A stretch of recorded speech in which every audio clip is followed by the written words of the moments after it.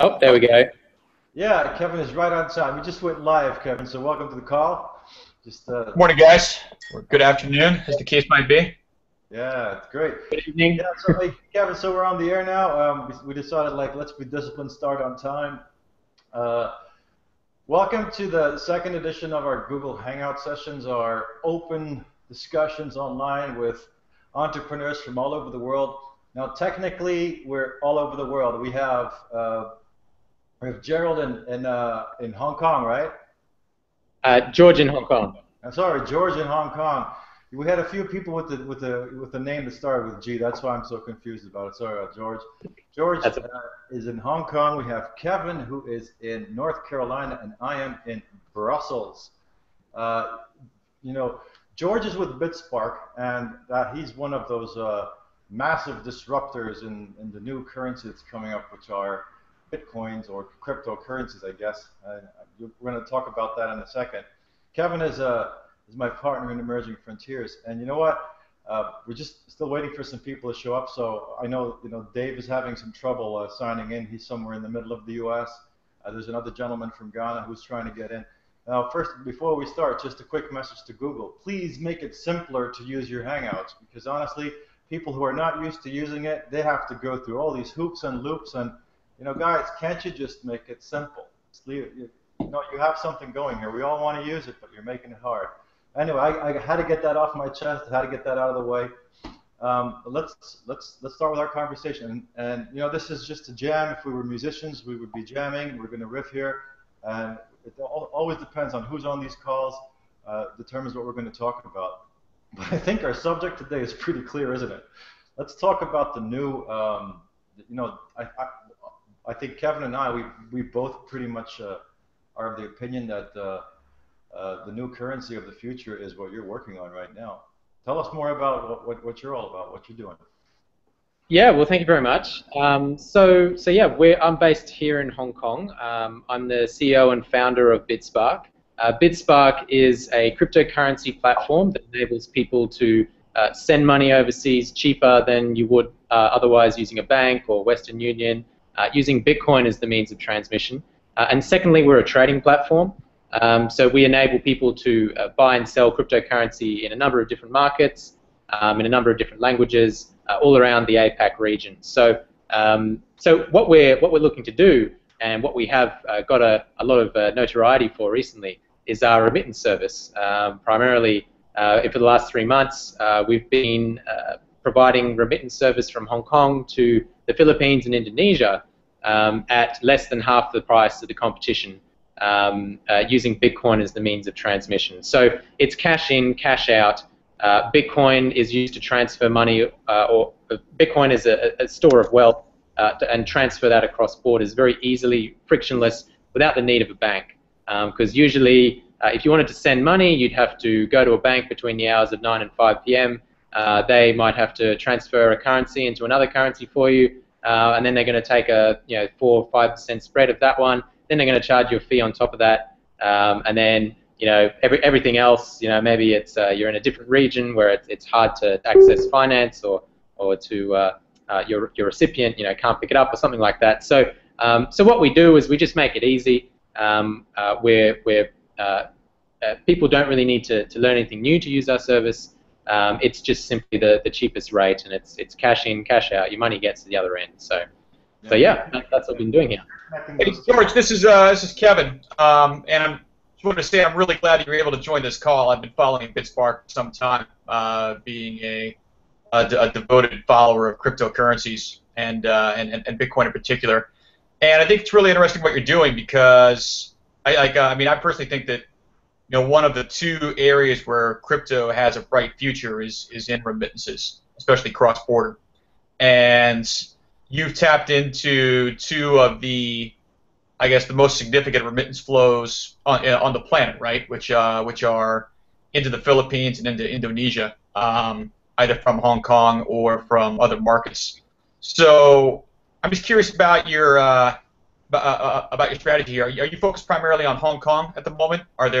Is there scope to start expanding into other markets where you have a significant number of Filipinos or Indonesians remitting funds back to their families? Yeah, absolutely. I mean, the plan is that we're going to be, we want to be the platform for the Asia Pacific region, and then building on from that. So we're in talks with customers all around the region, Vietnam, Singapore.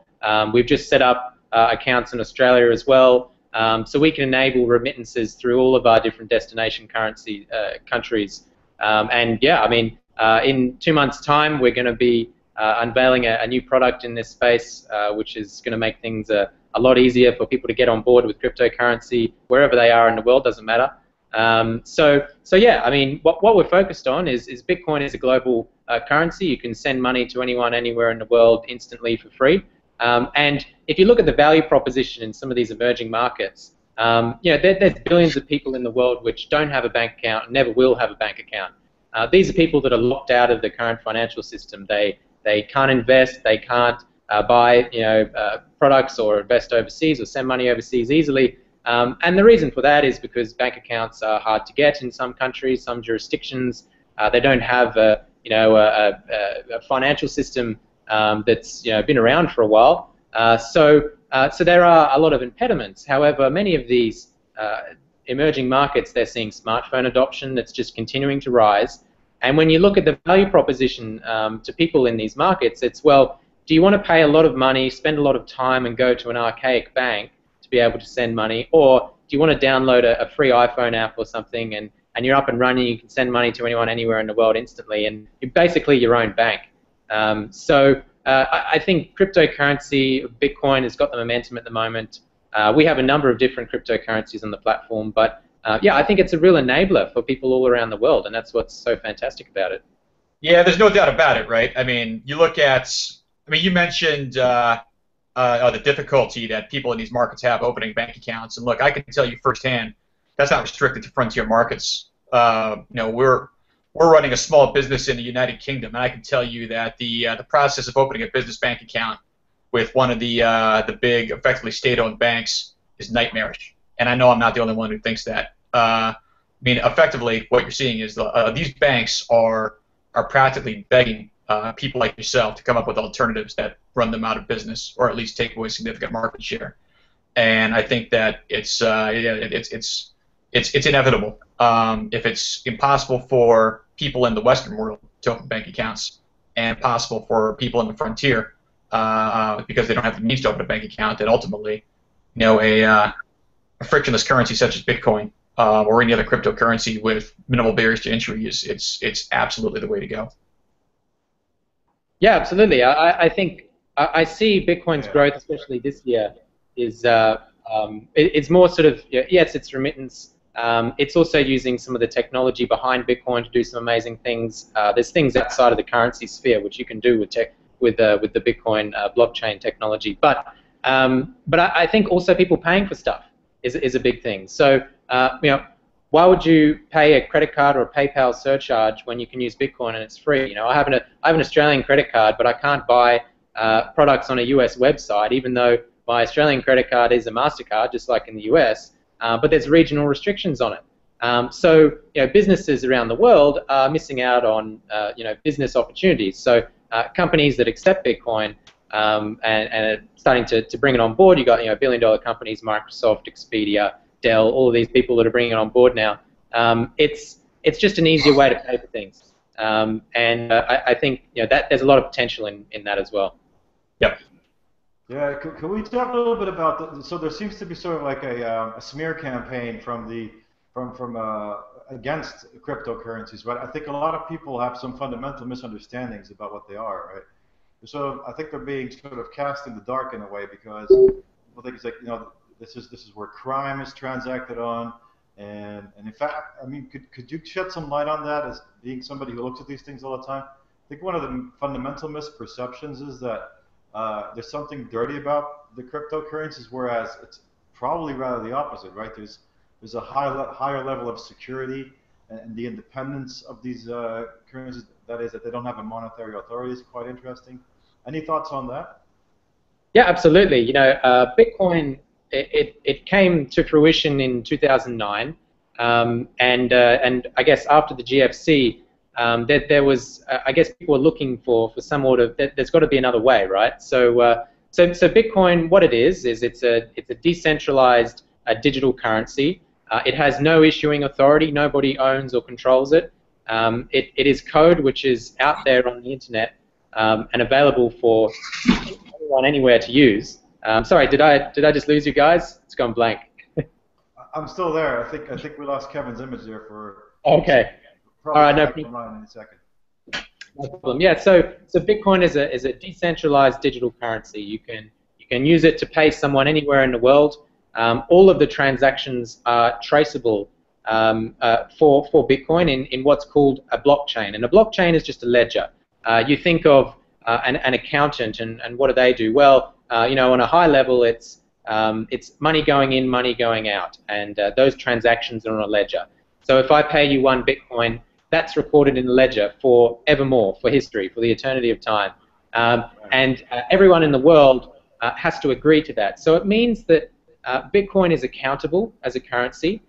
It's peer-to-peer, so it means that I can pay you without any middlemen being involved, or without it needing to necessitate anyone else in order to conduct the transaction. And that's one of the great things about Bitcoin is everything is traceable. You don't need any middlemen. There is no issuing authority, which I think is a fantastic thing, because Bitcoin is given value by people who actually want to use it, not in the case of a currency where you're forced to use it because you have no other option. Whereas Bitcoin actually has value because people want to use it. So at the moment, the price fluctuates. It's many countries see it as a commodity rather than a currency, in their sort of legal classification of Bitcoin. I think that will continue to evolve, and there'll be places all around the world that come up with different classifications. But at the end of things, it is a way to transfer value around the world, and it is a very efficient means for doing that. So yeah, I think Bitcoin as a currency is a fantastic thing, but also the technology behind it, the ledger. You can store all sorts of things in this ledger. So it's not just transaction data, but it could be anything really. So there's other projects around the world that are working on a decentralized cloud. So for example, you put your files on Google Cloud or iCloud or something, and really that data stays in the US in a data center somewhere. Somewhere in the world, it's physically located there. But there's projects where your data is distributed around the world, and it's secure, it's encrypted, and no one entity has control of it. So, I mean, that's just another example of the Bitcoin technology at use for things other than a currency. But I guess it goes to show that it is a very disruptive force in things to come. I have a... Yeah, go ahead, Kevin, if you go. No, I was just about to ask, just following up on this, I think just for benefit of the audience, right, because I think the majority of the people who watch this hangout and read our content on Emerging Frontiers, they're forward-thinking people, right, and they're always interested in hearing about alternatives to the status quo. That being said, I think Bitcoin has definitely created a lot of FUD, as they say, right, fear, uncertainty, and doubt in the world, and I think it's important to differentiate between this currency that has a market value and what you're using, which is basically just the technology that allows for instantaneous transfers of value from point A to point B, right? Whether it's from one building to another building across the street, or from Hong Kong to Manila, and I think that's is it safe to say that that what you're doing with BitSpark is much more a play on the technology than the currency itself, and therefore it's probably a more viable technology, or a viable venture than a lot of these trading platforms that rely on appreciation and value of the Bitcoin currency? Yeah, absolutely. I mean, we're focused on using the utility of Bitcoin. So we're also currency agnostic. So there's not just Bitcoin. There's a number of other cryptocurrencies, because the code itself is free to modify and make your own. I could make a George coin if I really wanted to, and put that out to the world, and if everyone ascribes a value to Georgecoin, then it becomes a useful means to transact. But what we're looking at is we're using it more of a token, and we're open to the other initiatives, the other innovations that are coming around. Every single day there's some new amazing thing coming out. So Bitcoin has the momentum.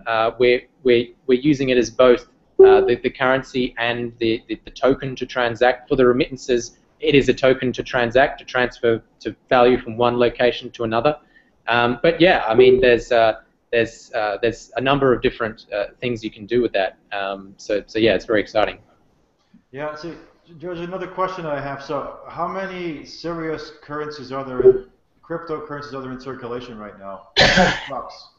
I looked at your website. I saw something like not 20-ish that are exchangeable. Are there more? Yeah, so we offer about 20 different cryptocurrencies at the moment, or 20 different trading pairs. But there's hundreds of different cryptocurrencies, many of which have different pros and cons. So I guess to list a few, there's one called Nubits. Nubits is a currency which is pegged to the US dollar, and it maintains its value without the need of a central bank. They're trying to be good. They're trying to be a good boy while being a cryptocurrency, right? Yeah, absolutely. So yeah, I mean that's one example. There's other cryptocurrencies which are pegged to an asset. So like a physical thing. There's one which is pegged to fertilizer, and you can exchange one of these coins for fertilizer at one of the many different outlets around the world. So it's a way for people to, I guess, arbitrage some of the regional differences in price between different regions. There's other coins which are focused on privacy. And they're all about having transactions which are not all recorded in a large blockchain. So yeah, I mean because it is an open framework for anyone to work with. There's a lot of people coming up with some great ideas, and whatever idea will survive in the market, we'll see. But yeah, we're open to whatever idea people actually choose. So yeah, we support a number of them. I have very anecdotal knowledge about this, so I absolutely didn't spend that much time on it. But the other thing that somebody that I heard about is that the cryptocurrencies, each currency exists in a finite amount, right? They issue a finite number, or is that not true, or is it just or does it depend on the currency? That's true. So Bitcoin itself has 21 million Bitcoins that are ever going to exist ever. There's currently 11 million that have been produced, and they're produced at a rate of 25 every 10 minutes on average. So it's much like what Bitcoin aims to do is it's much like an asset like gold, whereby there's a limited supply and they're mined at a certain rate. So there's a certain amount of gold in the Earth's crust, and it's mined at a certain rate, and it's a deflationary asset. As more people want to use it, the price goes up because there's a limited supply of it available. The same theory goes for Bitcoin. So yeah, I mean, a Bitcoin. There's a whole story about how it's produced, but yeah, I mean, it's that number is actually set by the network. No, one person is sitting there going, oh, this is how many is going to exist now. It's actually the algorithm and computers which decide it between themselves. Okay, so is that the standard for the term cryptocurrency? For example, that cryptocurrency is pegged to the dollar is going to get in trouble. It's going to bifurcate, right? Eventually, then. Yeah. So I mean, there's an infinite. It's been proven to be an infinite supply of. There's a printer in Washington that keeps printing. Yeah, I mean, with many fiat currencies around the world, it's as long as you've got a printing press, then no worries. You can print as much of it as you like. Whereas that's something which cryptocurrency is an intrinsic thing with it, is that you can't print more than you're allowed to, which is a fantastic thing. So in the case of the one which is pegged to the US dollar, perhaps that's not a good investment long term, but I guess it has appeal for merchants which are wary about the volatility in the Bitcoin price, right now, so that they can hold something which is going to have similar value tomorrow. But yeah, I mean, yeah, there's a lot of different exciting things around the place. But I think the nature of Bitcoin and its lack of someone that can come in, regardless of the political situation and print more money in the fiat world. With Bitcoin, that's not possible, and I think that's a great thing because it means that people's savings are if you save money, you're rewarded. and especially in many emerging markets, many people are, large savers. So I think that is a very important thing to have.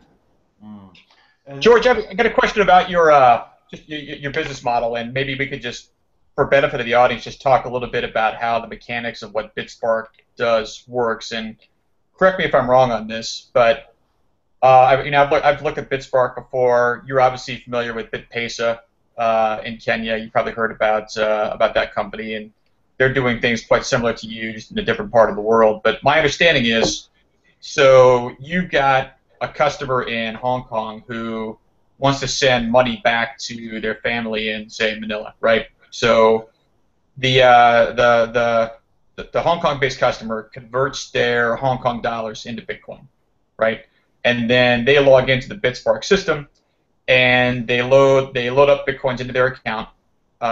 They hit the transmit button to send their Bitcoin to the receiving account in the Philippines, and then those Bitcoins are immediately converted into Philippine pesos, correct? And then that's remitted to the receiving party.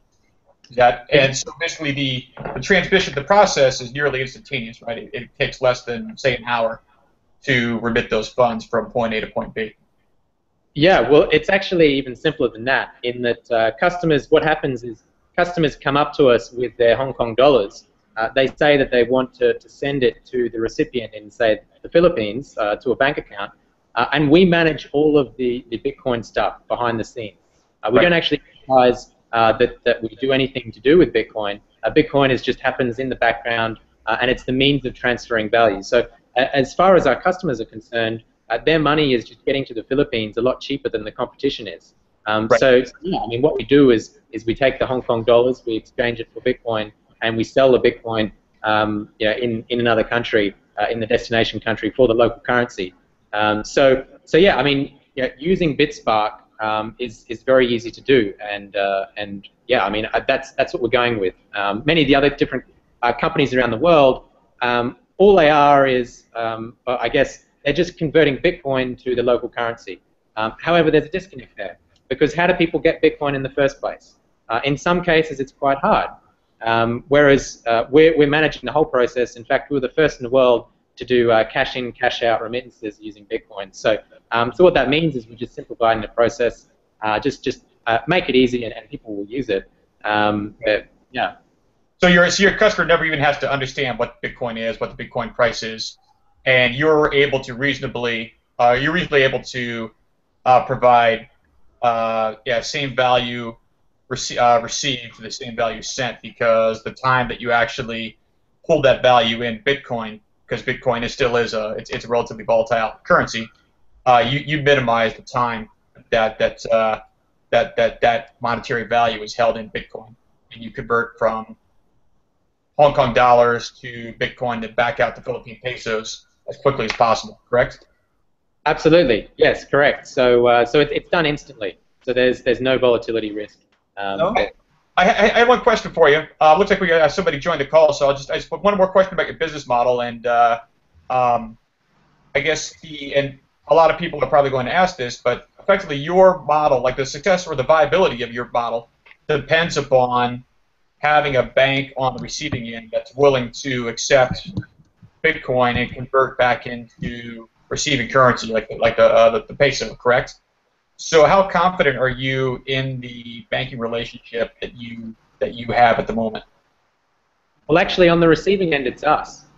So what we are in our trading platform is, in order to exchange currencies between two locations, you need a liquidity pool at both ends. So you need people willing to exchange cash in one currency for Bitcoin, or cash in another currency for Bitcoin. So what we are with our trading platform is we enable people to deposit their local currency into our platform to expand the number of currencies that we offer. And then we always have liquidity available in order to sell those Bitcoin. And of course, if there's a lot of sales taking place on one market, then it becomes an attractive place for traders to trade on, because the price is lower, because the price has been depressed, because a lot of people are selling.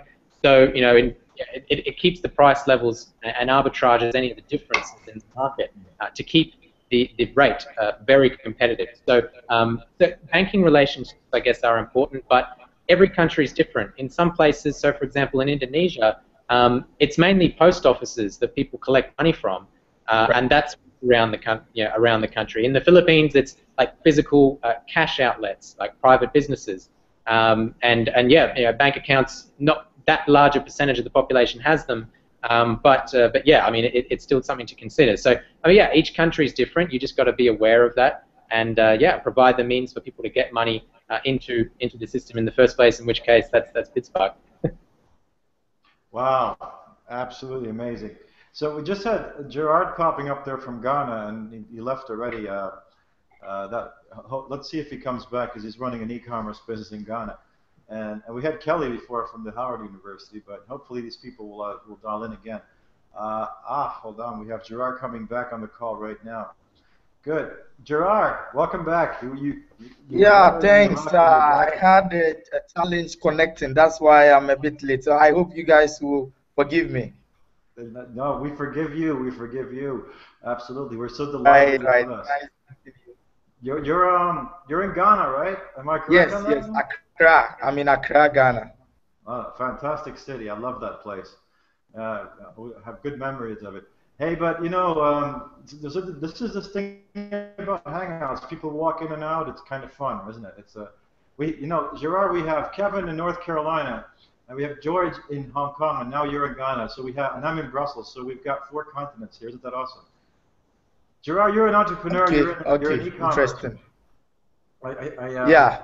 I had a quick because you know, another thing is these things, since they're improvised, we don't really prepare too much for them. We just want to see what comes out of these conversations. But Gerard, tell us a little bit about yourself. You're in that wonderful place. You're an entrepreneur. You're in e-commerce. Tell us a little bit about what you're up to. All right. Hello, can you hear me? Yeah, we can hear you. We can hear you. Okay. All right. So I run Ahunya here. Ahunya.com is like the Amazon of Ghana. That's what we are trying to build. And we started whilst we were still back in college 3 years ago. And so far, so good. Our total revenues launch is $1.2 million US. And we raised $155,000 from 2 investors in the last 2 years. And so we just started a new fundraising round that we want to do to expand our operations to the rest of West Africa. Yeah, so you know, we have a lot of challenges here. Some of them include logistics, getting the products to the customer who ordered an item, and getting people to pay online. You know, payment systems are not so developed, so there are a few challenges there, and some of the players in the market use cash on delivery, like they take the item to the person and they take cash as a way of doing e-commerce. But as of now, we do only online payments. So people either pay with credit cards or they use mobile money to pay on our website, and it's working well for us at the moment. So that's how far we've come. I don't know if you have any specific questions, or if I missed out anything. Maybe I can add that as the conversation goes along. Yeah, first of all, I want to introduce you to George on the screen there, because he's in the cryptocurrency business, so he may be able to solve a problem for you there. You know. Okay. Looking at? Yeah, you can start accepting Bitcoin in Ghana there. That'd be great. Yeah. Calls always pay off somehow, you know. There's always stuff going on here. Yeah. No, but so yeah, I have some questions. I mean, you must be so if you have an e-commerce in Ghana, to me that seems like you have to sort of navigate a lot through SMS, right? Text messages. Is that most of your business, or is it actually more online than we would believe it is? I didn't get that. Can you repeat that again, please? Okay. Maybe another way to ask the question is, how important is text messaging in your for you to communicate with your clients, or are you 100% online? Yeah, text messaging is mostly for order notifications. You know, when someone places an order, they want to know if this transaction actually went through, and the best way to know is through SMS, because if you send an email, if the person doesn't have a smartphone, it's harder for them to check.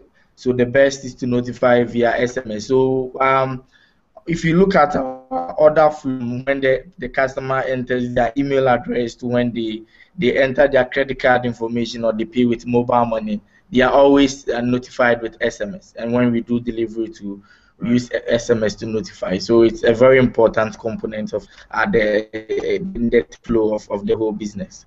Yeah, we just published an article recently about, well, I think yesterday actually, about that the 2015 could probably be the year of the smartphone, because it's probably going to take an acceleration. Yeah. And I think you guys are really well. Yeah. We've seen a lot of smartphone growth over time. Looking at our statistics, at the moment, 40% of all orders we receive are from phones, and from the way we are projecting, the usage is going to grow. So we are even working on a mobile app to take advantage of the smartphone boom in Ghana at the moment. Yeah, I think you're really well positioned. So Gerard, tell me, how did you get involved in this? Is this are you did you learn this somewhere else and came to Ghana, set this up, or tell us a little bit about your story on becoming an e-commerce entrepreneur? How we founded the company. Yeah. What's the story behind it? I mean, is it been around for long, or? Yeah. Okay. So I was at college. Back at college, I was doing biological sciences with a couple of friends, and we were so fascinated by Google. You know, when we found Google and what we could do online with Google, we were so happy. So I became a Google ambassador, and I used to teach students how they can use YouTube, Docs, and Gmail, and the other Google products to enhance their courses. So along the way, I just thought like, well, I could, the same way that I can help students with Google tools, I can help businesses with those tools. So we created a company called Mastermind E-Business Solutions, and we used to build websites and provide, services for these companies. And because we were still on campus, the revenue wasn't much. At least it was enough to pay for broadband and get some other stuff, accommodation and those things. So many people asked us how they could buy from Amazon whilst they were on campus. There were some books they needed for their courses, and they didn't have credit cards to buy online. So we had credit cards, and we used to place the orders and then get it for them. So we felt like, if we can do this for this small amount of people on campus, why can't we do this for the whole Ghana? And that is how the whole thing started. And we founded Ahunya, we bought the site, and so initially we didn't keep any inventory. What we did was we bought a crawler to just crawl Amazon and other websites to bring the inventory. That's like electronic inventory, if I am allowed to use that term. And so when you go to the website, we are able to calculate everything from shipping, margins, the exchange rates, and everything in Ghana cedis.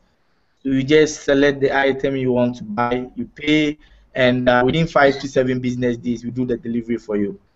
So it was kind of an interesting model. The only difference was the delivery time was a bit on the high side because the items were shipping from Amazon. So it took 5 to 7 business days. Right. So we did that, and we had over 200 deliveries in and around the campus and the whole of Ghana. And we approached Savannah Fund, an early stage accelerator in Nairobi, Kenya. Yeah, so their model works like they give you $25,000 to prove your model, and if you are successful in that, they are able to link you to other investors or even follow on with additional capital. So we had the 25K. I moved to Kenya with my CTO, and we spent 4 months in Nairobi to fine-tune the business model and learn management and the other facets of doing the business. So yeah, that's how it started. When we came back to Ghana, we set up an office in Accra, and we started doing the expanding the inventory with some of the local retailers as well. And yeah, so we doing the Savannah Fund demo day. We had interest from Rio Capital. It's a Dubai-based early stage tech investor, and they focus on African startups. So we raised some seed fund from them to expand operations and to hire some team members to join the team and all that. So that's how the story has been. You know, with a lot of challenges in between every stage. You know, the normal. Well, because the way you make it look so simple. Then we went to these guys and they gave us money. I know it's not simple, but you make it look. Yeah, not so simple, but you know, I had to just summarize it. I know, but good for you. Congratulations. That's quite amazing. Yeah, thanks a lot. Hey, Jordan, I had a question about your product line. I mean, I'm looking at the ahonia.com website right now, and it looks like yeah, you focus quite heavily on electronics, primarily smartphones. Yeah. Can you just talk about like what's the product breakdown? Like what's in most demand amongst your customers? What are you selling the most of at the moment? Smartphones versus PCs or video games versus clothing. Can you just tell us a little bit about that? Okay. So for now, it's mostly smartphones and accessories. You know, we realize that if someone buys an iPhone from you, in a couple of days, the person will come back to buy an iPhone case for the iPhone that they already bought from us. So it's mostly smartphones and tablets, and that's where we have most of our sales coming from. And sometimes getting to the you know, e-commerce has a lot of seasonality attached.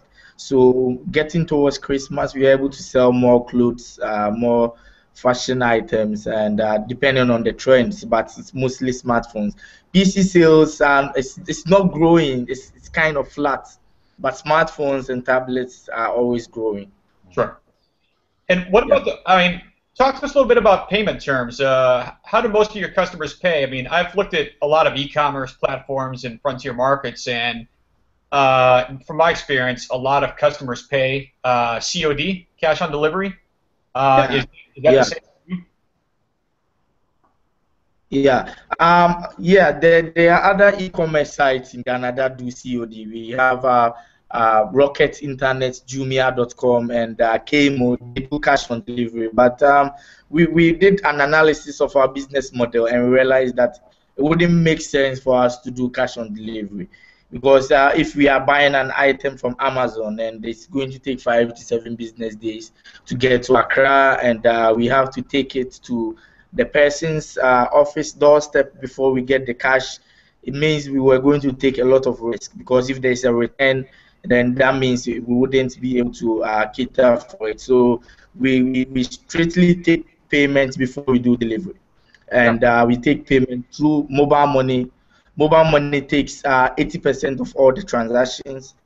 We have MTN mobile money, Tigo Cash, and Airtel Money. That's the 3 main mobile money service available in Ghana. And we have some affluent customers of ours who use credit cards. But because of a lot of fraud in Ghana and the rest of West Africa, a credit card form is not available on the website. So normally we just send a link to the customers that we trust can, you know, guys have credit cards and we know them and we know they are genuine and they pay with credit cards. But aside those customers, all other people pay with.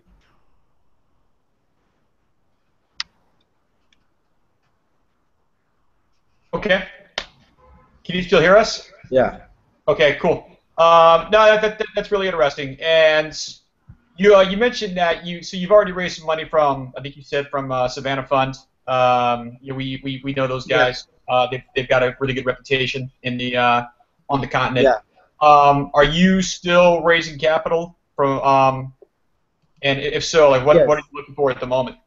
Yeah. We just started raising the next round last month. We started doing the preparations from last year, but we hit road last month, and we've had some positive response from the local investor community, and we are looking at some other investors from Europe and the rest of Africa, and see how it goes. But at the moment, we've not had any commitment from any investor. We wanted to raise $1 million to expand operations and launch some other platforms that we've developed. We have 2 other products that should I say in beta. We have an e-commerce store builder called myahunya.com. I can type the link for you so you could check it out. Let me just see where I can type it. Okay. Yeah. Also send it to us so we can include it into the blog post. Where we I just typed it there. Yeah. So it's myahunya.com. Basically, it's like the Shopify for Africa on the broader scale, because we are targeting mostly merchants in Africa, and it enables you to create your own e-commerce store and have payment systems integrated and delivery integrated. We realized that some of the merchants we're working with for inventory for Ahunya.com also wanted to sell online, and they didn't have the technology. They didn't know how they were going to enable payments online, and delivery was going to be hard for them. So we integrated all those things into one product called Myahunya, and so far we have 24 merchants that we are working with, and they set up their stores, and they are like beta testers. So we are thinking that if we are able to close our next round of fundraising, we'll be able to expand it and get some more merchants on the platform. So Gerard, just a quick question. What were you sort of looking at in terms of expansion? Like, were you looking at elsewhere in Ghana, or were you looking at other countries in Africa, or how easy or hard is that to do from Ghana? Okay.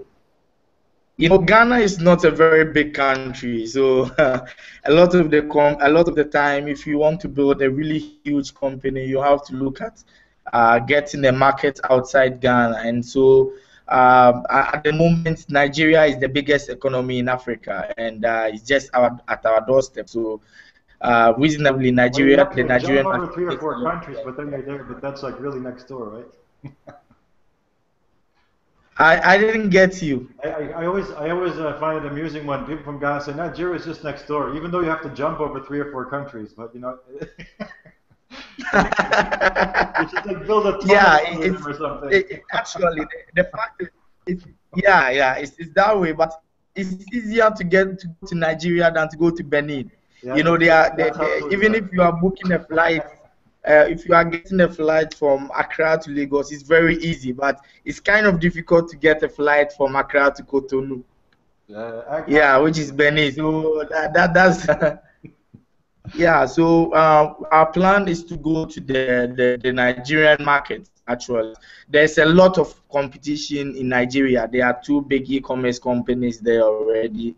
That is Konga.com and Jumia.com. So if we are going to have to enter the Nigerian market, it means we have to refine our strategy and make sure we have a model that is more cash efficient, and we find a way to easily acquire customers. So we are still thinking, and another area for expansion is Francophone West Africa, the French-speaking countries in Africa. West Africa, like Togo, Benin, Ivory Coast, Burkina Faso, and the other surrounding countries also presents a nice opportunity for us. Over there, there's not much competition, and the entry barriers are not so great, so we can easily launch operations there. So yeah, that's what we want to do in the next few months this year. And we have another that I'm just typing it in the chat box. That is not available for customers at the moment, but for just for this discussion, I just wanted to show it to you. It's we wanted to experiment. We wanted to do an experiment with that the last Christmas, but we had to push it because we didn't want to spend a lot of money and energy in launching that and miss the revenues that we normally get during Christmas. So we waited a little bit on it. It's a penny auctions platform. It's a pay-to-bid service. So you buy bid packs and you bid on brand new items that we list on the item on the platform. So for instance, we could have an iPhone 6 there, and you buy bid packs. So anytime you bid amount of money, and the last bidder wins the item, and they can buy it at very low prices. So you can just check it at ahunya.bid. It's something we want to easily scale that to Nigeria or to any other country. Awesome. So great. This is fantastic, isn't it? So I think so. We have Africa, Europe, the U.S., Asia, and may I also say Australia, right? I mean, we'll stick. Yeah, pretty much. Well. You're an Australian ambassador in Hong Kong. So yeah, this is what this is all about, right? This is people from all over the world, entrepreneurs, communicating, talking to each other, connecting. You can be on this show too. I would love to have you if you're on an entrepreneurial adventure. Yeah, sorry guys, I can't hear what you are saying. Let me just change my position a little bit and see if the connection will be better. No worries. We're sort of like closing out the show for today. So yeah, we're sort of like closing out the show. So if you want to be on our Hangouts, you're absolutely welcome. A good way to stay in tune with what we're doing is by joining our community. If you go to our website, you can sign up with your email right here. Pretty simple to do. Alternatively, another way that you can get in touch with us is just by sending us an email on concierge@emergingfrontiers.com. We'll be happy to put you on a list as well. By all means, get in touch with us. That's what we built this for. Hold on, I got a little screen freeze. Okay, we're fine. That's what we built it for. It's the community that brings entrepreneurs, investors, and anybody who's involved in business in emerging and frontier markets or interested in it. We can all come together here. So let's leave it at that, gentlemen. This was fascinating. We have, I think you could say it's more like a tech version of our online discussions, but I'm looking forward to connecting more with you guys and having you more on the show. Thank you very much. Thank you very much. Thanks, guys. Yeah, cheers. Thanks for joining us, Gerard and George. Yeah, please, by the way, any last words you want to say before we end the program? I just... Go ahead, Gerard. you go ahead. You go ahead. Go ahead. Oh, I just wanted to thank everyone for the opportunity today. I guess I hope I was able to educate people that perhaps weren't aware of Bitcoin or what it's about and some of the potentials. And yeah, I mean, if you've got any questions, be sure to come to BitSpark, send us an email. That's no worries. We can get back to you. So yeah, thank you very much, guys. Yeah, no, we definitely we're gonna pick your brain some more on this topic. So be ready for that. Awesome. Gerard? Thanks.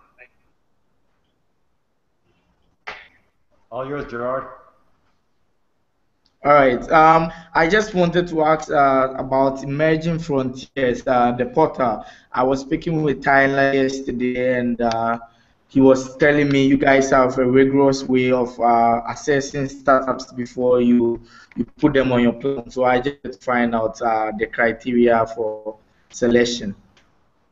Oh yeah, absolutely. We'd love to look at that. I mean, again, that's why we built it. So let's have that conversation. Let's take a look at what you need and how we can help you. Absolutely. Okay. Okay. Hey, Gerard. Yeah. Any last words or any points you'd like to make on before we end the program here? Okay, yeah, I think it's my first time, and it's kind of interesting. So I don't know if you have it on a regular basis or something. It's something that is ongoing, or it is the last, or maybe I can join another time. It's an ongoing effort, and I know once you do this, you get addicted. It's very addictive, this Google Hangout thing. I can't. All I right. can't stop doing it. I mean, so if you want to come on again, you're always welcome. All right. All right. All right. Thanks a lot. So that's about it. All right, gentlemen, let's get out of here. Enough already. Thanks very much. Take care. Thanks, guys. Really appreciate you joining today. Thanks. Bye. Bye.